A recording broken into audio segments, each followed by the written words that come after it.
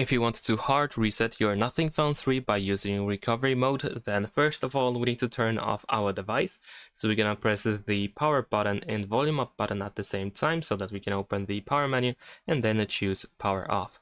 Wait for the phone to completely shut down, and after that you need to press and hold the power button and volume down button until you are in the Android, in the fast boot mode or the bootloader. There we go. Now over here we navigate by using volume buttons, like so, and we need to choose recovery mode and confirm your choice by pressing the power button. Wait a couple of seconds, your phone should reboot, and you should see the Android logo with no command text. So now you need to press and hold the power button and then, in the meantime, press volume up. And now, as you can see, we are in the Android recovery mode.